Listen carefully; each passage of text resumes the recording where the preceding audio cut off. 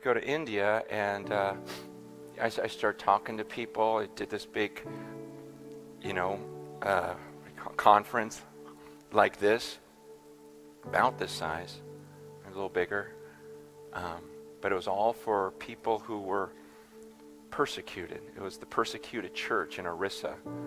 And just the lovely, beautiful brothers and sisters in Christ. And just to sit down and talk to them, thousands of them, and go, man, tell me, what happened, And, this lady, I'm talking to, she's there with her newborn baby. She's feeding her, which was weird. But she just starts telling me, her story. And she tells me about how, I became a believer. And she says, literally, everyone in my village came knocking on my door one day. And I'm pregnant, and they come with a lizard with its head cut off, because you have to drink the blood of a lizard to convert back to Hinduism. And they said, you need to drink this.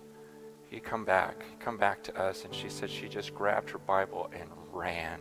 She just talked about that horrifying day when everyone that was familiar to her came against her for following Jesus, and just ran into the jungle, husband running after her, and she's going, I will not deny Jesus Christ. And her story about, she just her and her husband, first child in the jungle by themselves, looking for food to eat, trying to survive.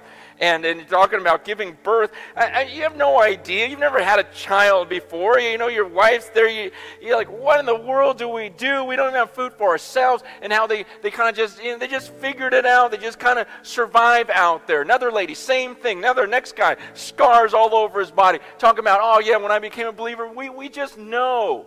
We just know it's going to end sooner or later. The persecution's going to come. And he says, so, a few months into my relationship with God, when I'm surrounded by guys with bats and, just pieces of wood, and I just looked at God and go, okay, here I come. He goes, I knew that day would come.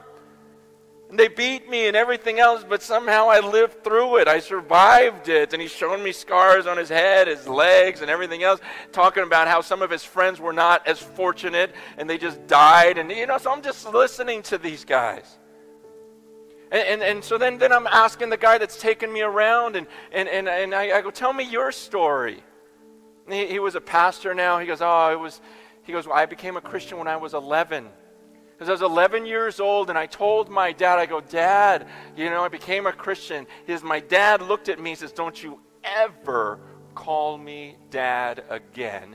He said he took all my belongings. He goes, I still remember because it was raining. He took everything of mine and threw it out of the house, threw it in the mud, and says, get out of here. I don't ever want to see you again. You are not my son. And so he goes, I just remember 11 years old, I'm just crying, just walking around India. And I don't know if you've been around there. It's not a place where you just can find shelter or whatever. And he's just, man, can you imagine 11? Some of you guys have 11-year-olds. You imagine they're just on their own and just wandering around trying to find anything to eat for the rest of his life. No family to go to, nothing.